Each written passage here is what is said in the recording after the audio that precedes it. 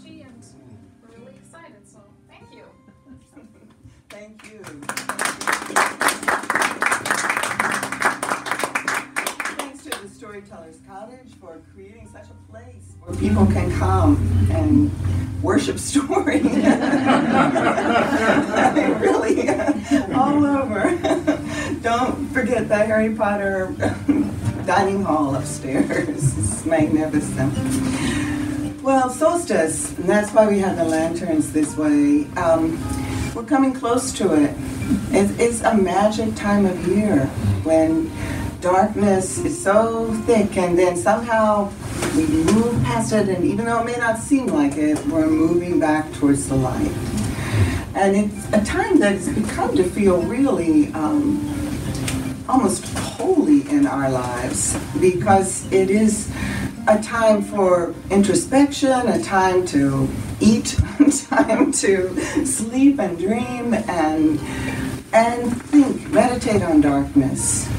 Darkness, the kind that is full of possibility and nourishes us, but also dark that is full of everything we fear in ourselves and often project onto others, especially those who are different or seem different from us. I think this is something that people have thought about for a long time. Carl Jung had the idea of the shadow, all those parts of ourselves we are uncomfortable with and don't want to look at. But the song we're going to share with you now comes from the Hebrides off the coast of Scotland. It's a song that was first written in a book in the early 1900s, but that means it was around much longer. And it's called Dance to Your Shadow. And you will hear words that are called mouth music. They don't mean anything. They are a rhythm to dance with your shadow.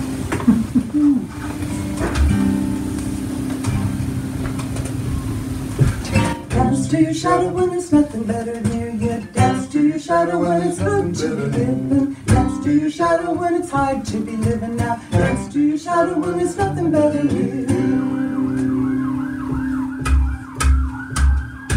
Oh, how would I hold, how would I hold, how would I hindi hung down? Oh, how would I hold, how would I hold, how would I hindi hung down?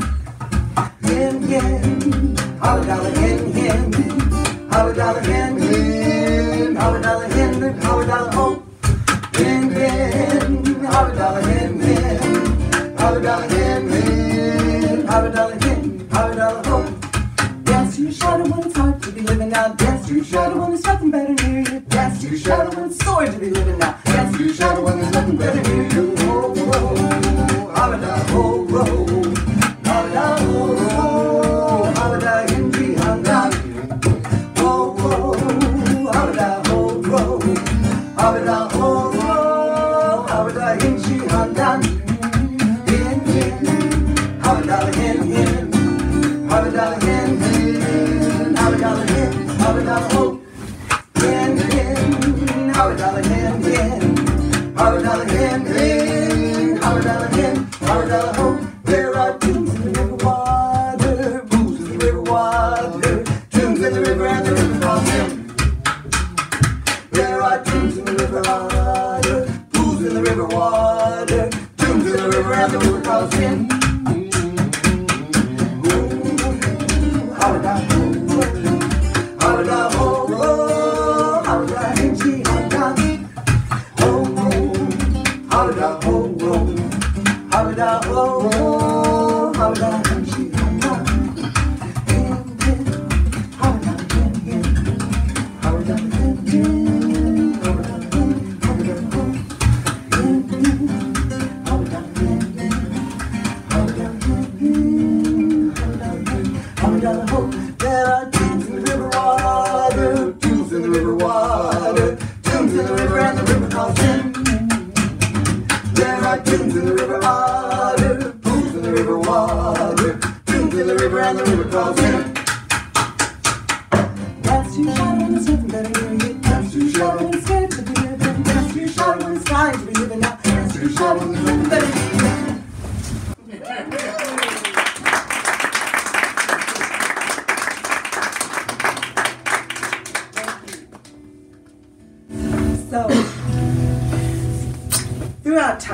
people have dreamed of immortality. What if it was possible? If you really could find immortality here on Earth, what if there was an object you could hold, or something you could drink or eat, and you would become immortal? And even more, what if there was something that would make you immortal, that you could give to others and make them immortal too? In the ancient Norse mythology, Idun was the keeper of the apples of immortality. She kept them in a small box, and no one knew how they had gotten there. Even Idun did not know. But all she knew was each time she reached in the box and took out one of the apples, another one appeared in its place. But here's the thing. Idun was the only one who could give the apples of immortality. For their magic to work, they had to come from her hands. Some people said the box that they stayed in was ash, and that it had come from the sacred ash tree Yggdrasil, a towering sacred oak whose roots from crown reached through 9 realms, all the realms in Norse cosmology. But we need only to know about 3 of them in our story now. The first was Utgard, and that was the land of death, fire, ice, evil, giants. Then there was Midgard, where the humans lived, and there was Asgard, where all the gods and goddesses lived. There was a bridge that crossed over from Asgard to Midgard. It was made of rainbows, and it was called Bifrost. And the gods and goddesses could travel back and forth anytime they wanted. But the giants, they could not touch that bridge. If they did, their feet would burn.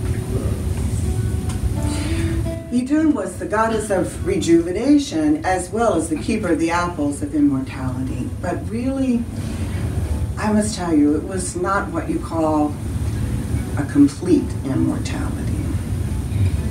In all those 9 realms, all the creatures knew that the coming of Ragnarok was inevitable. Ragnarok was the end time, the apocalypse, the time when battles would be fought and there would be slaughter and bloodshed and all of life, perhaps all of life, destroyed. No one knew. But until Ragnarok came, Idun had those apples of immortality, and the gods and goddesses could have one, and they would never die of old age or illness as long as she had those apples. But they had to be eaten quite frequently. It wasn't like a one-time apple. You had to keep coming to Idun to get another one. And that was fine with the gods and goddesses, for where she lived was so beautiful. It was called the Everlasting Garden. And in that garden, it was always springtime. All that was in that garden was light and life, nothing else. So streams played music and apples of every kind, not just the immortal ones. All sorts of flowers blossomed and animals of all kinds lived there in perfect harmony. Idun was married to Bragi, who was the god of poetry and music. And they say that's where we get the idea of bragging. Makes sense? But Idun didn't see him all that much, for she stayed in her garden. She seldom went out of it. And the gods and goddesses would come to her to get the apple. And that was fine, because it was so beautiful there, and Idun herself was so filled with a sense of calm and joy that to be in her presence was pure joy. Now, one day she was working in her garden, and she sensed more than saw a dark shape fly over top of the garden.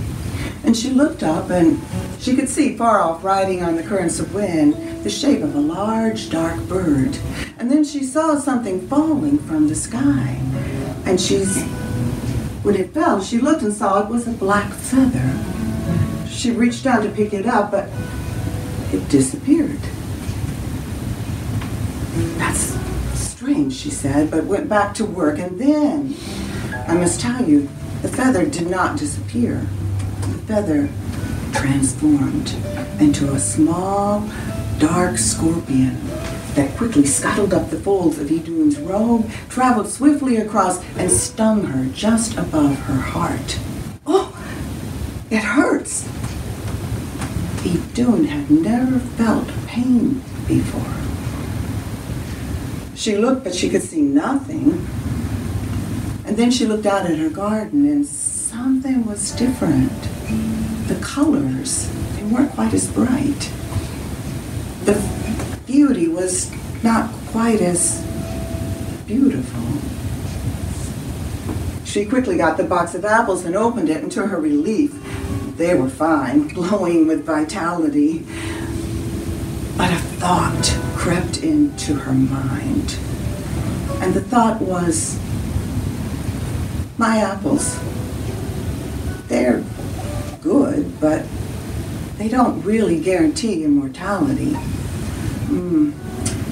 If I could only find a stronger magic, maybe the apples really would become immortal, and I could save all the gods and goddesses. And then that thought left, and another one came forward. What if I didn't have the apples? Would the gods and goddesses still love me? Well, she got back to work and pushed those thoughts aside. In another part, in Midgard, two gods were traveling at that very moment.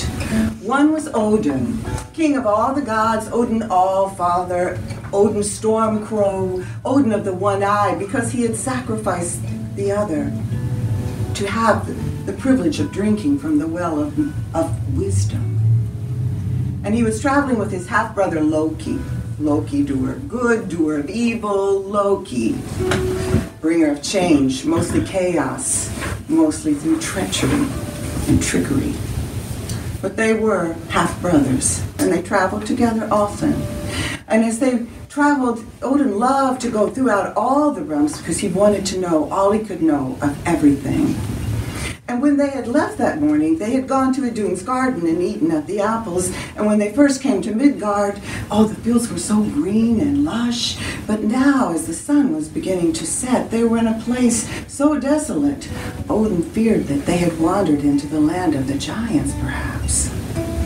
And they were hungry, and the wind was growing colder. I'm hungry, said Odin.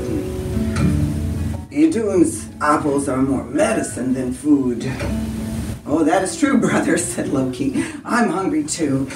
I'm so hungry I could eat And just then they came up over a hillside, and there before them was a small flock of wild oxen. The two looked at each other, and with a great grin, in no time at all, they had fallen on that oxen, slaughtered it, butchered it, and had built a small fire back in a grove of trees. And soon, the pit turning, there was the meat roasting and the flames leaping up. Odin could hardly wait. And then he noticed he did not smell any smells of cooking meat. And he got up and he walked over and he saw the meat was cold and raw. What is this? And he put more wood onto the fire, and Loki stood there with his arms crossed watching. And it was true. That meat, the flames were plenty hot, but it was not touching that meat. And then they heard a low, cruel laugh. And they looked up, and there, on the twisted branch of a tree, sat an eagle. The most enormous eagle they had ever seen. He was humongous. Oh, I see your fire is not working. Well, I think I can help you with that. Yes, that is my magic that keeps it from burning. Would you like me to cook your meat?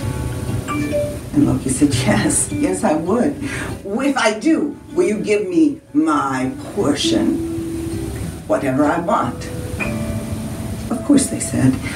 They were so hungry.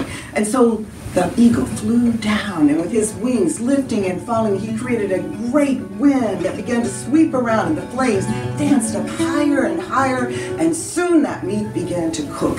They could smell the juices dripping into the fire. They could hear the popping of the fat and the smell of that meat. They were so hungry. They could see it was cooked, and Loki stepped forward with a knife to slice off a piece, and in that moment, the eagle flew down, snatched both hindquarters and both shoulders of the ox, leaving only a tiny bit for the other two, and flew off. And Loki was so angry, he picked up a stick and he stuck it up into the belly of that eagle, and the stick stuck. But on the other end of the stick, Loki's hands stuck also.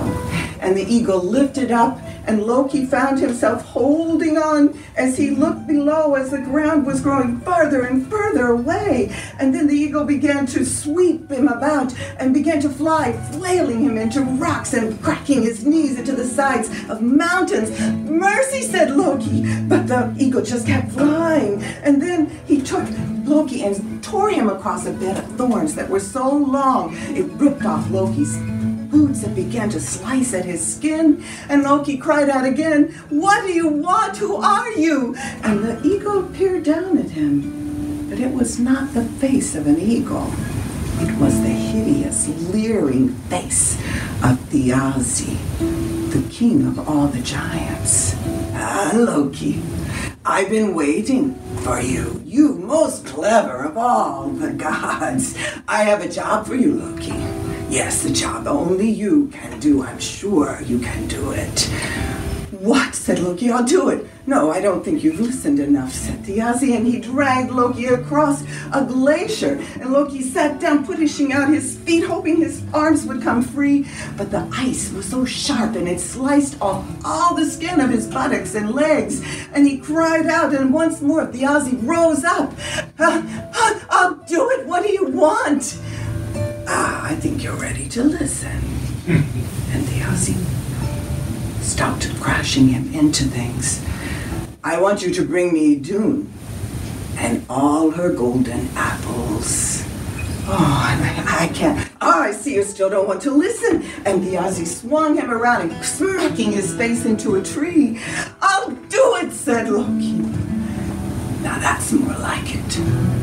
And Thiazi began to fly down, and on the way he told Loki where and when to bring Idun, and then he'd let him drop. And Loki lay there on the ground, broken and bleeding and bruised. Odin looked down at him. "What happened to you?" "I made a bad connection." "Well," said Odin, "I think there was more to that eagle." "Oh, yes, it was. It was Thiazi." "Well, I'm leaving, Loki. I must go and protect Asgard, but you take your time. I wish you well on your trip home." And Odin left. It took 2 days for Loki to make his way home to Asgard. But during that time, he came up with a plan. And the very next morning, he went down to Idun's garden and knocked at the gate. And when she opened it, there he stood, looking so battered and worn. "Why, Loki, what has happened to you? Have you come for one of my apples? I think you need one." "Yes, I definitely need an apple, but I hope it works."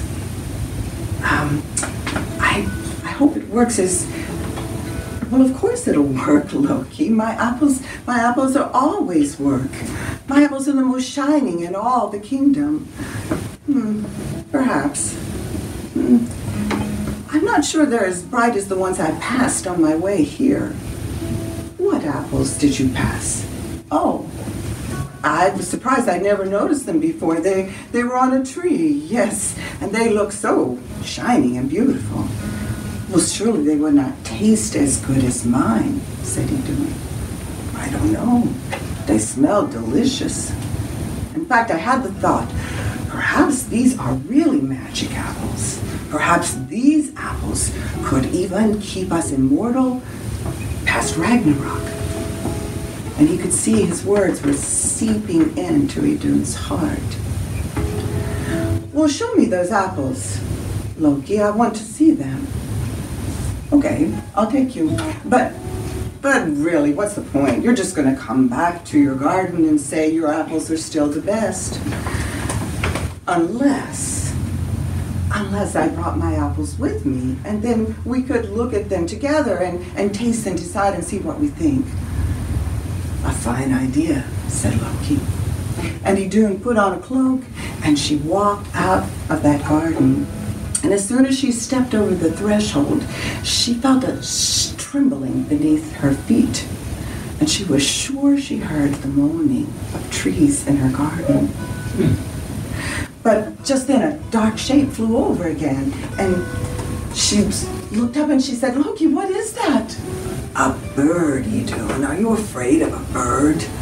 Come on, let me show you. Let me show you the apples. And he took off so fast, Idun could hardly keep up with him. Loki, let me get my breath.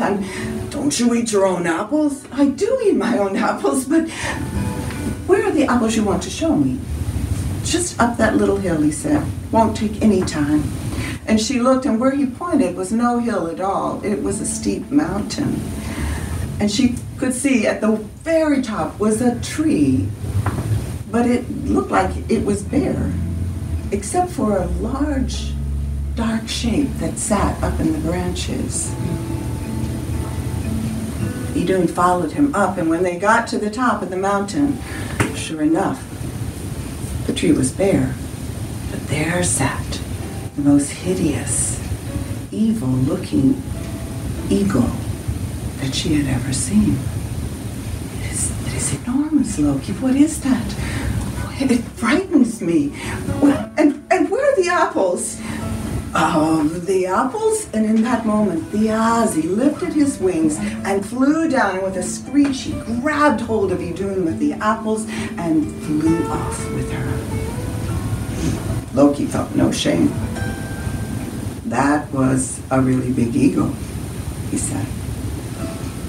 And he went back to Asgard. Thiazi flew on and on and on until he came to his own kingdom. And it was a place where nothing grew. There was no bird song. It was not lit by moon or stars or sun. And the air was sulfurous and foul. It was a place of death. And the only light was flames that burst up from cracks in the earth and spewed out of the tops of some of the jagged mountains. And Thiazi flew on until he came to a cave in the side of a mountain, and there he dropped Idun down. And there she saw only a small opening high up above her where some of that orange light flickered in, and the smell of that air choked her. Thiazi took off his eagle guise and became a giant. And he lit a lantern and sat it down for Idun, and he said, Idun, welcome to my kingdom. I want you to be my bride. You want the apples, Thiazi. Well, the apples would be nice. Yes, I would like that. I would love to watch my old enemies become old. I would love to see them all crippled and decrepit, forgetting their names, forgetting all their power. While I and my kind, we will eat and eat of the apples of immortality and grow stronger forever. Not forever, Thiazi. Have you forgotten Ragnarok? When that comes, my apples will hold no power. And Thiazi glared at her. Perhaps, but for now, we can enjoy the apples. I will not give you the apples. Then I shall take them. And he strode over to where she clutched that small box of apples against her heart, and he grabbed it, and he lifted up the top, and he reached in his huge hand to pull out one of those apples, but the apples just began to shrink and shrink and shrink until they became tiny, hard knobs and rolled around so quickly he could not take hold of a single one. With an angry shriek, he threw the box down and strode out. And Idun went down on her knees and she gathered the box. And she opened it and she put her hands on top of those tiny bits of apples, and she felt them grow whole again. She lifted one out and she looked at it. It shone with such vitality. And in that moment, Idun felt that pain again in her heart. And she knew that without her, her garden would die. And she knew that everything she loved would die. And Idun sobbed and sobbed. In the weeks that followed, Thiazi kept coming back, trying to convince Idun, but she would not give in. She tried hard to hold on to that feeling of joy, but it was hard. The only good thing was when she held the apple in the darkness, she could see more clearly how beautiful its light was. Back in Asgard, changes were beginning to happen. At first little ones, and then more quickly. Thor woke up one morning ready to wield his thunder hammer and found he could not lift it. And Freya, goddess of fertility and beauty, she had not a single amorous feeling. And huge streaks of gray appeared in her hair and lines around her mouth and eyes like caverns they seemed. And Odin, his voice, his magnificent, powerful voice, became shaky, even whining. And at the same moment, it seemed, they all realized it had been weeks since anyone had eaten one of Idun's apples. It had been weeks since anyone had seen her, even Bragi. So Odin and Bragi went to Idun's garden, and there the gate was open, and death had entered. The flowers had wilted, the vines had shriveled, the animals looked ill. Odin had his suspicions, but to make sure, he sent out his ravens. Odin had two ravens, Thought and Memory, Munin and Munin. And they each day would fly out over all the realms and come back and have so much knowledge to tell because Odin had gifted them with the ability to speak. That night when they came back and perched on his shoulder and he stroked their glossy blue-black feathers, he listened as they told him, and he learned how Idun had been lured away by Loki and captured by Thiazi.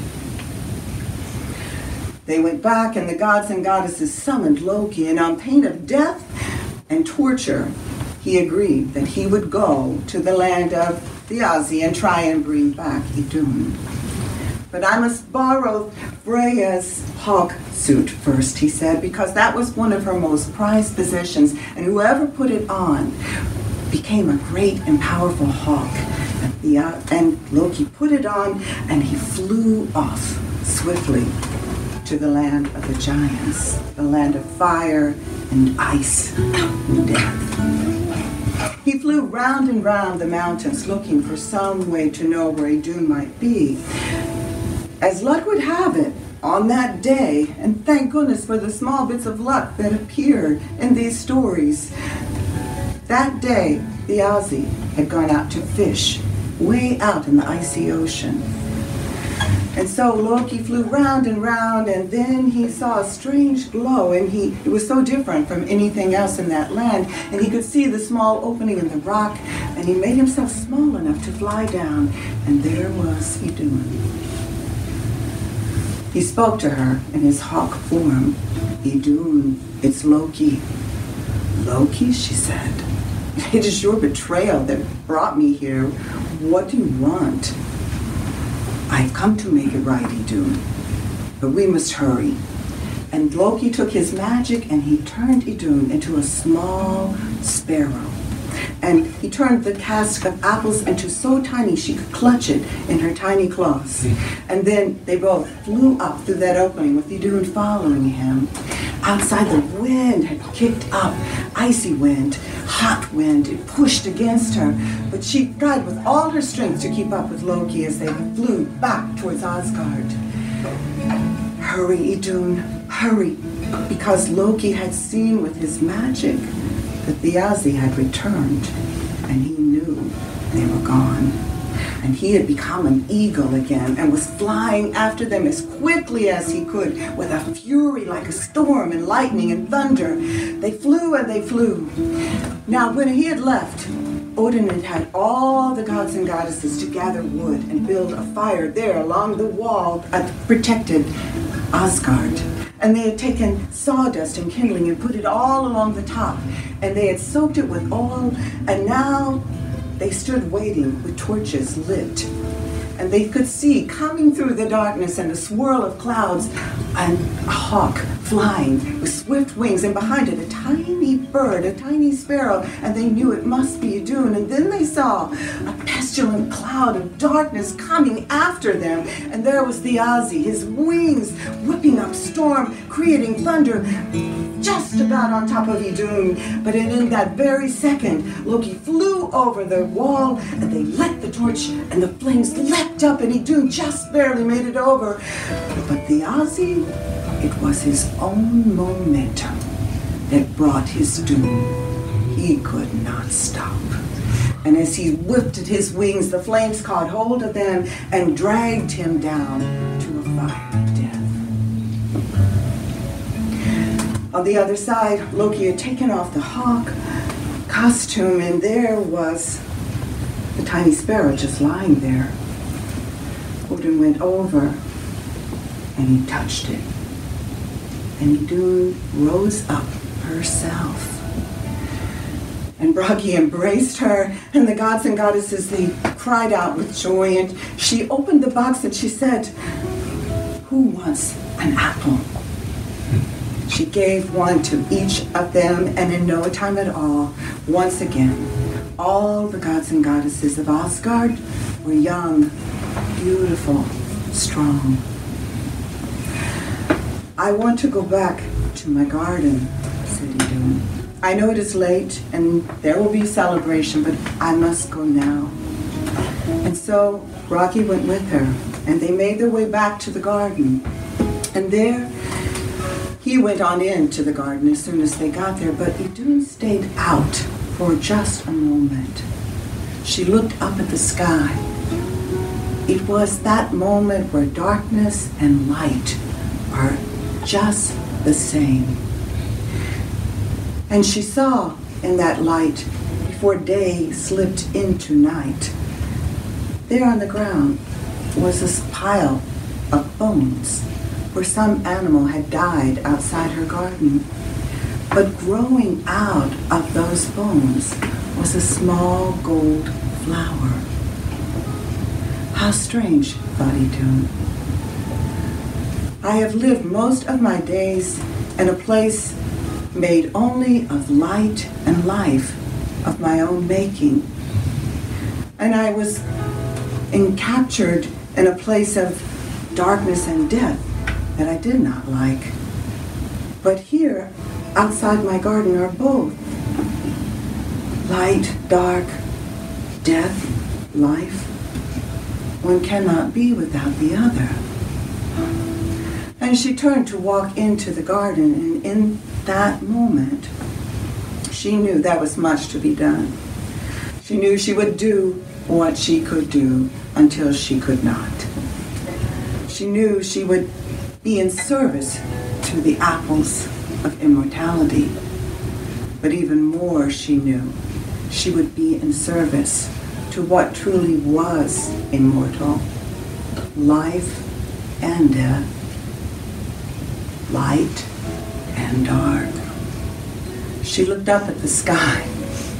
It was dark, and there were stars.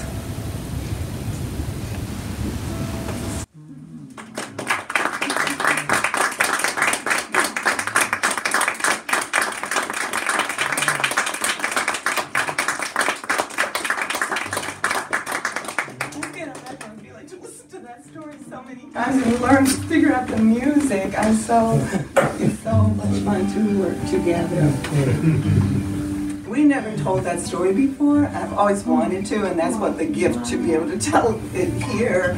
And we work with Doug on ensemble, because for me these stories is finding what is it that makes this story important to share now, you know. And you're not gonna believe this, but this afternoon I was working on the story, and all of a sudden I saw something flash in the woods behind us, and this huge hawk flew by. It was huge. I've never seen one that big in the woods. I'm like, Loki? Maybe it was Freya. Yeah, I watched it. He just flew from tree to tree and finally flew off. Well, we're just going to share a couple songs with you before we call it an evening.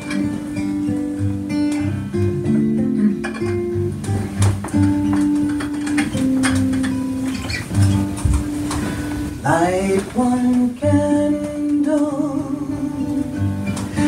in the darkness, and there will be a beautiful light. Lift one song up to the heavens, and there will be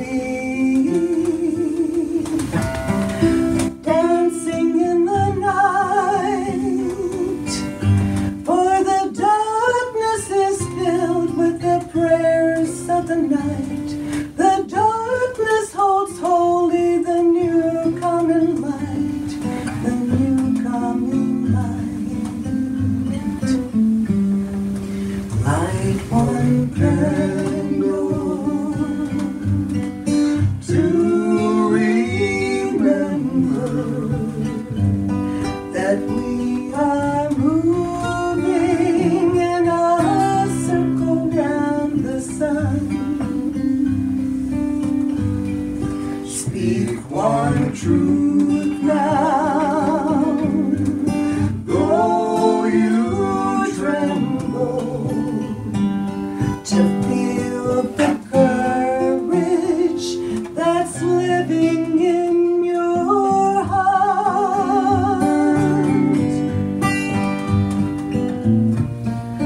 Light one candle, light one candle, know that it grows and grows.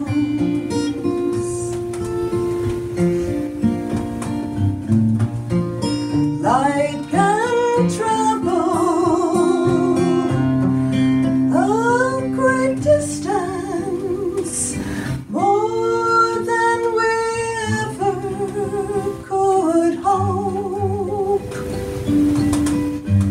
Light one candle in celebration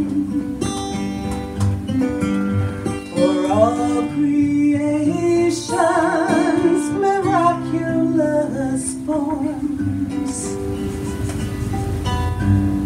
Shine a blessing like a beacon for those returning, seeking home.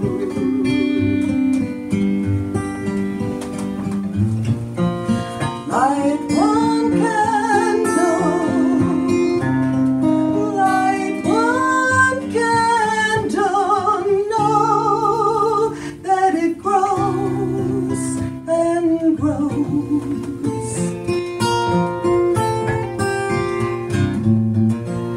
Love can travel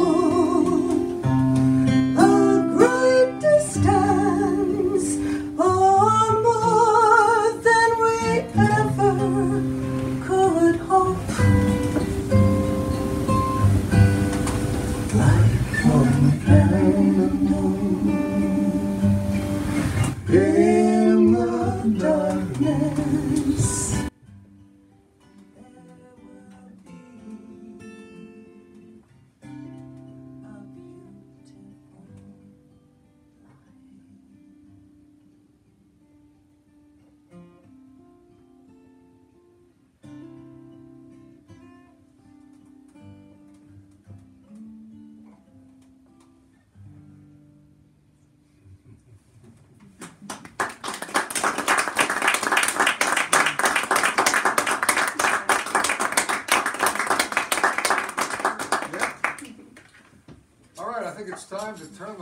song. Oh, no. No?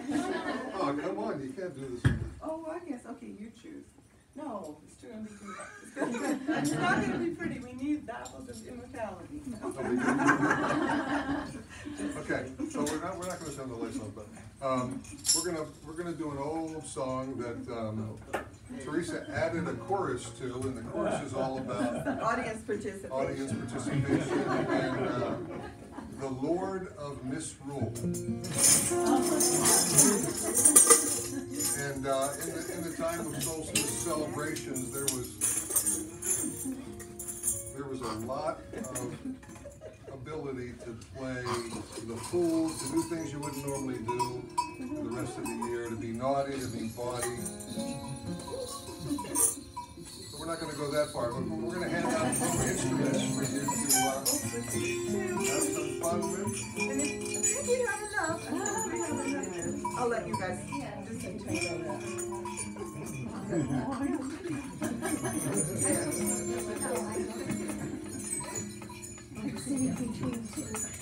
So we're going to teach you your chorus part. You're going to, play your drums, play your...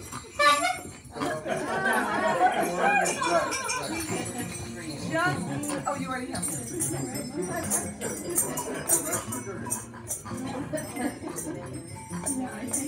You may know this song. This is called Drive the Cold Winter, but we'd like to teach you the chorus that Teresa wrote, which it just seems like it needed. It's so magnificent. It's magnificent. So, shall we teach them that? Sure. All right, this is where you're going to play your instruments and sing along. Drive the cold winter, drive the cold winter, drive the cold winter away. Let the like the Lord of Misrule will all play the fool. And hence the instruments and whatever you want. All right, you'll get it. Yeah. You guys are great.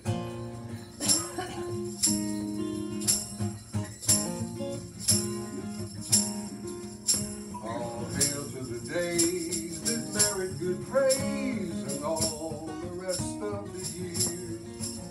And welcome the nights that double delight, as well for the poor as the peers. Sweet blessings attend each merry man's friend that do the best that they may, forgetting old wrongs with poems and songs to drive the cold winter away. Here we go now.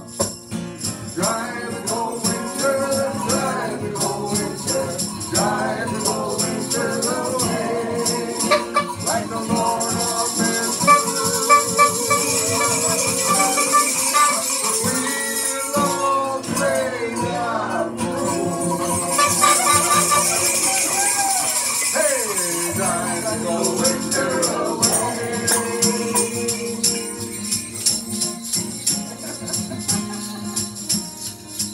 Well, at this time of the year is spent in good cheer with neighbors and friends that we meet, to sit by the fire with friendly desire, others we love to greet.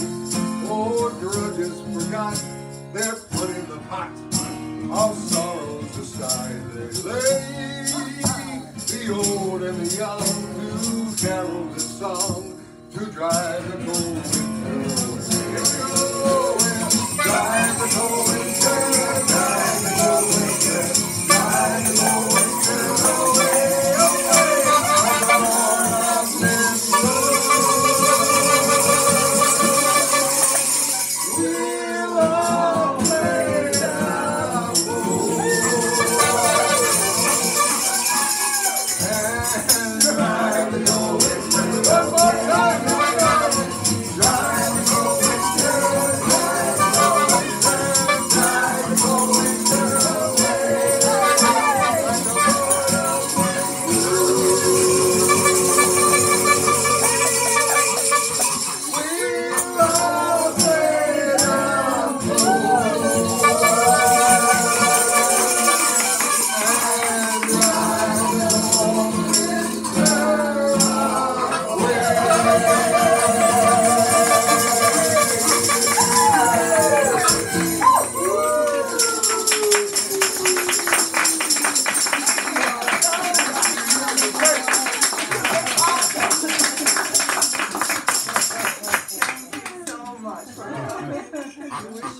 most joyful of holidays. Enlightening to everyone. Thank you again to the storytelling. Well, thank you so much